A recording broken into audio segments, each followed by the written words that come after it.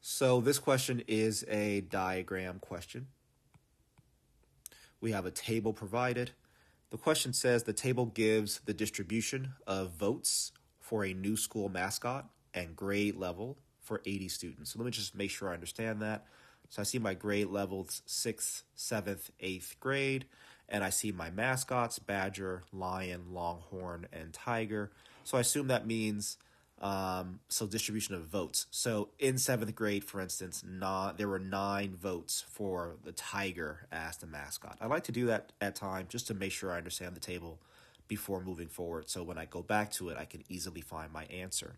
The question goes on to say, if one of these students is selected at random, what is the probability of selecting a student whose vote for new mascot was for a lion? So anytime I see the word probability on this test, I'm thinking fraction, where the numerator is what you want. In this case, what we want is voting for lion. So how many students, in fact, let me write it here. So want is the numerator.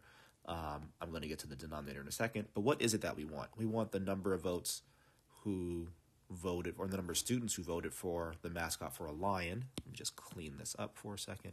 So the lion is here, and there's a total of 20 students. So there's no information in the question saying that we should distinguish between what grade they came from. So I'm going to go straight to the total category. So there were a total of 20 votes for lion, so that's my numerator. My denominator is what you have, or the total that you're choosing from, right? So I'll say total or have. So there were a total of 80 students, right? So out of the 80 students, 20 of them voted for lion. So when I simplify that fraction, 20 over 80 is really like 2 over 8. And 2 divided by 8 is the same as 1 over 4. So the answer to my question here is choice C.